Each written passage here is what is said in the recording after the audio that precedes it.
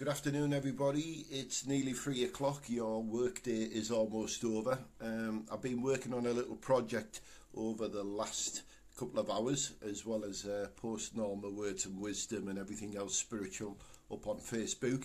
I've just put a post up for you guys to read. It's all about mirror scrying and working with your spirit guides and things like that, as well as using this for paranormal events as well. And I just want to show you what I've made. It's something which dates back to the early 18th century. Majority of the people use this form of mirror scrying with the box standard mirror, and I just wanted to go back to the old ways of doing it. As you're probably aware, mirror scrying is a form of reflection from a water source. That's how it used to be done back in the day. And then when the Egyptians invented mirrors and they came over to this side of the world, and we realised we look very pretty in them, we also start using them for other things as well. Your box standard mirror would have Debbie Barfoot, you're saying good morning. It's afternoon here in the UK. I'm not quite sure where you're from, but hope you're well.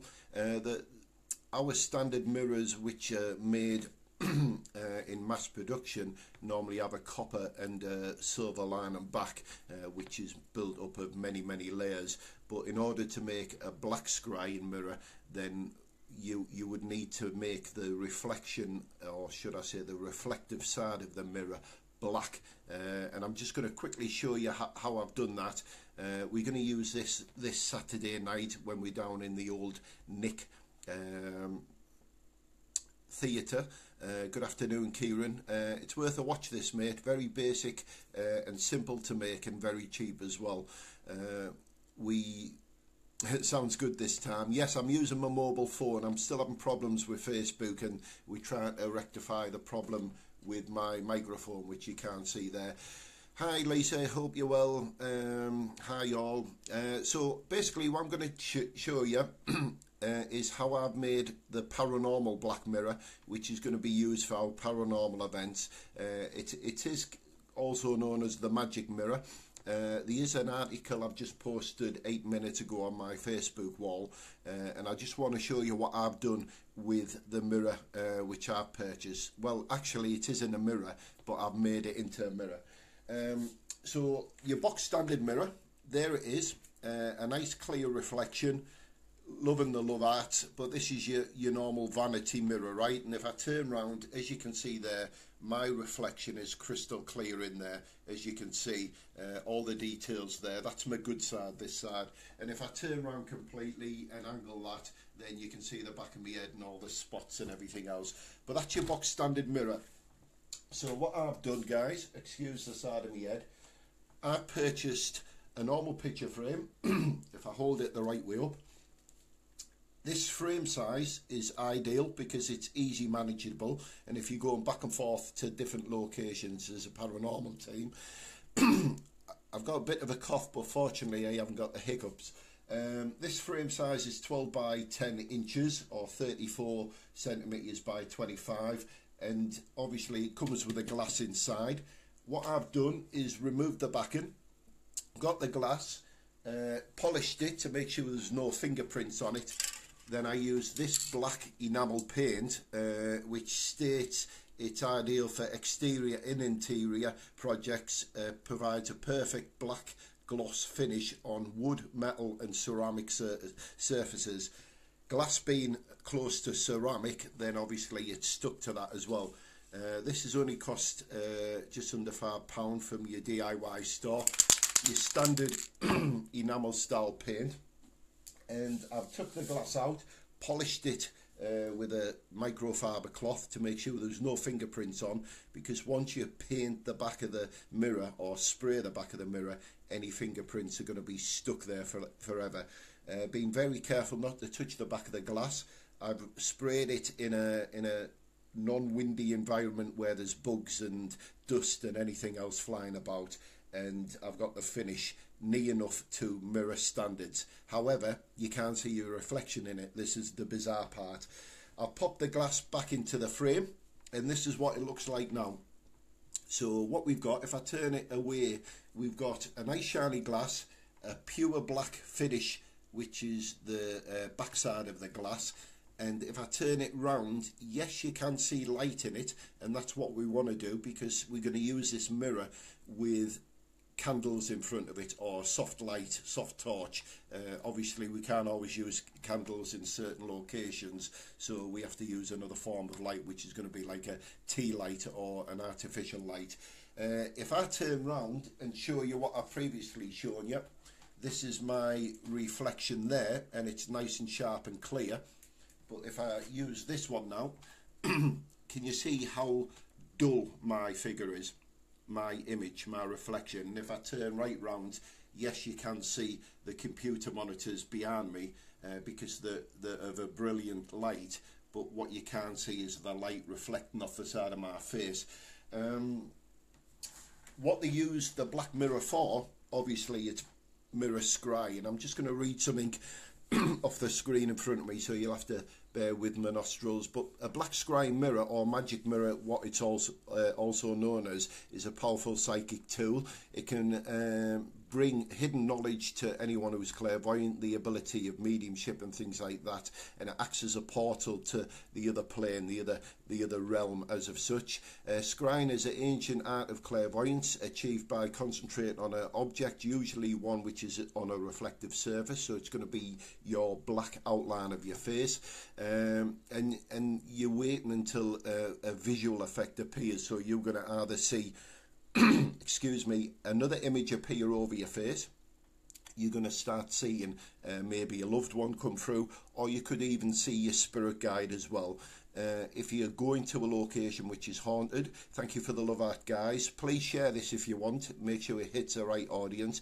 But if you're looking to connect to the spirit who are connected to the location you're at, then obviously you're going to invite these spirits through and hopefully connect to them as well.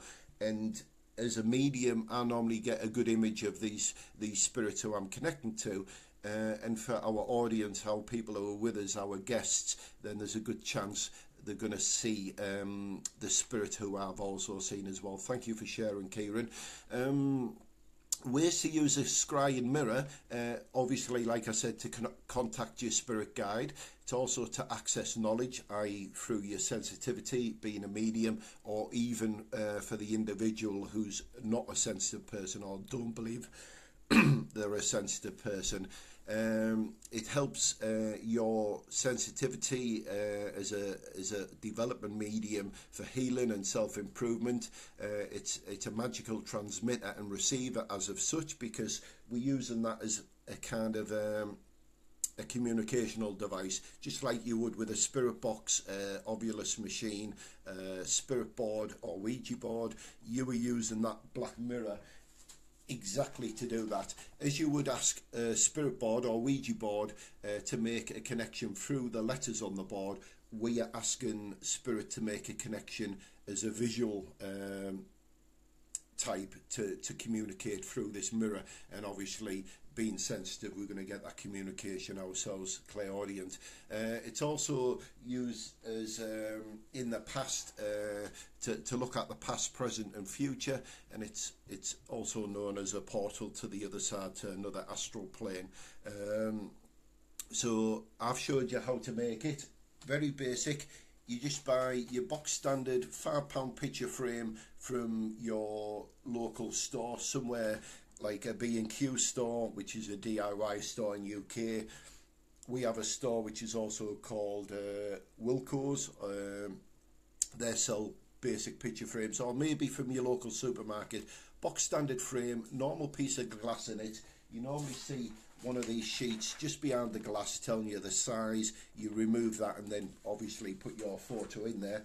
In this case, I have sprayed the back of the glass with an enamel paint, and I've given it 4 to 5 coats, ensuring I don't touch the side of the glass I'm going to spray, because once your fingerprint is on that back of the glass, you're going to spray over the top of it, and every time you look in this pane of glass, you're going to see that fingerprint first. Then I used a small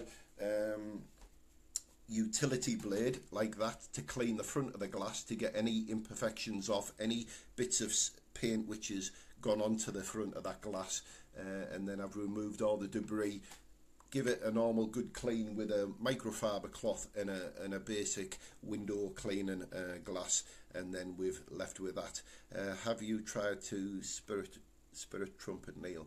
I'm not sure what you mean by that. So yeah, the total cost probably around £10. Not sure what that is in dollars, but it's your box standard 12 by 10 picture frame, plain piece of glass, repeatedly sprayed with an enamel high gloss paint. Don't use hammerite because you'll get a bubble effect, and it's then turned your basic mirror into a black magic scrying mirror.